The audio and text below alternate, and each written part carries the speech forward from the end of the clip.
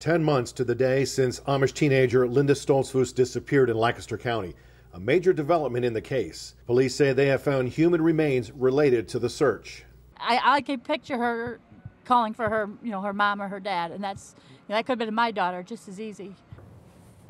Thanks for joining us tonight. I'm Evan Forrester, a family member of Linda Stoltzfoos, telling us that police have found her remains, although officials have not confirmed that tonight and say it could be days before we know for sure. But here's what we do know at this hour. Police say they have found human remains while continuing their search for Linda Stoltzfoos. Stoltzfoos is the 18-year-old Amish girl who disappeared in Lancaster County 10 months ago today. Her uncle, Mervyn Fisher, told us that it is her body that investigators discovered.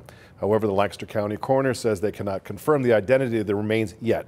The past hour, we've also confirmed that those remains were found near the place where the suspect in the case, the man you just saw on your screen, Gusto Smoker, worked. Our Fox 43 team coverage begins with Grace Griffithson, who's been covering the case since the beginning. And Grace, you spoke with the coroner tonight. Do you have more details on what you found out? Yeah, good evening, Evan. Within the past hour, we were able to confirm that members of the Pennsylvania State Police, the FBI, East Lampeter Township Police, and the Lancaster County Coroner's Office discovered human remains here in Gap near Dutchland Incorporated. Now, those remains have been taken to the Lancaster County Coroner's Office, where preliminary studies are underway. However, a forensic evaluation will have to be done before the Lancaster County coroner can confirm if the remains are indeed Linda Stoltzfoos's. Now, a family member has said those remains are Linda Stoltzfoos's, but again, the Lancaster County coroner without a doubt cannot say they are until that forensic evaluation is completed. Multiple members of the Amish community on foot and in buggies traveled to Linda Stoltzfoos' house in Bird in Hand. Fire police on Beachdale Road nearby asking people to give the family privacy. We see these girls and boys out every single day. They're friendly. We talk to them. Most of our neighbors are Amish, and it's a great community. And we felt that we wanted to make sure that justice is served, and I hope it is. The Stoltzfoos' English neighbors say they have been very invested in the investigation, which stems back to last Father's Day, when Linda never returned home from church.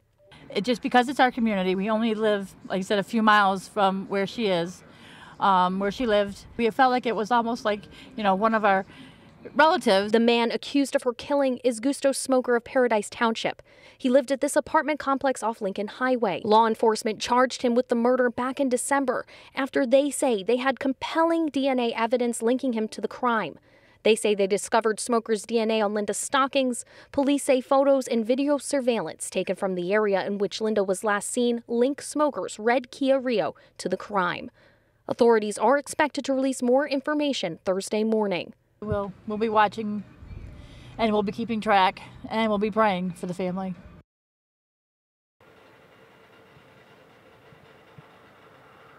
Again, this is the area in which human remains were found. Now, a full autopsy on the body will start on Friday. The coroner says it could take days or weeks to complete it. It all depends on the condition of the body. A couple things can actually affect it. That's temperature and moisture. They will rely on DNA if they cannot get an ID with identifying marks. In Gap, Lancaster County, Grace Griffithson, Fox 43 News.